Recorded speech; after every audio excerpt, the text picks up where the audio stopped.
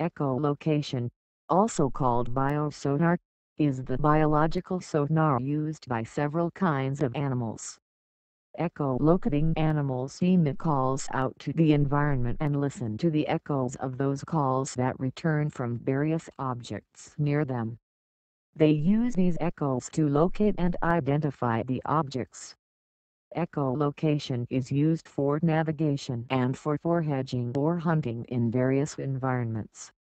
Echolocating animals include some mammals and a few birds, most notably microchirotron bats and odontocystid whales and dolphins, but also in simpler form in other groups such as shrews, one genus of megachiropteran bats Raucidos, and two cave-dwelling bird groups, the so-called cave swiftlets in the genus Aerodragmus, formerly Colocalia, and the unrelated oil bird Steatornis carpensis.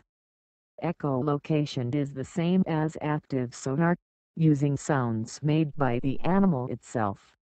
Ranging is done by measuring the time delay between the animal's own sound emission and any echoes that return from the environment. The relative intensity of sound received at each ear as well as the time delay between arrival at the two ears provide information about the horizontal angle azimuth from which the reflected sound waves arrive. Unlike some human-made sonars that rely on many extremely narrow beams and many receivers to localize a target, multi-beam sonar animal echolocation has only one transmitter and two receivers, the ears positioned slightly apart. The echoes returning to the ears arrive at different times and at different loudness levels, depending on the position of the object generating the echoes. The time and loudness differences are used by the animals to perceive distance and direction.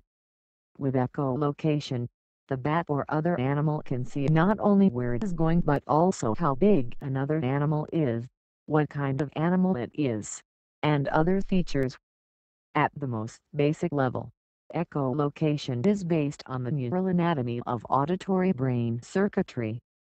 In essence, ascending brain pathways in the brain stem allow the brain to calculate the difference between the two ears to very small fractions of a second,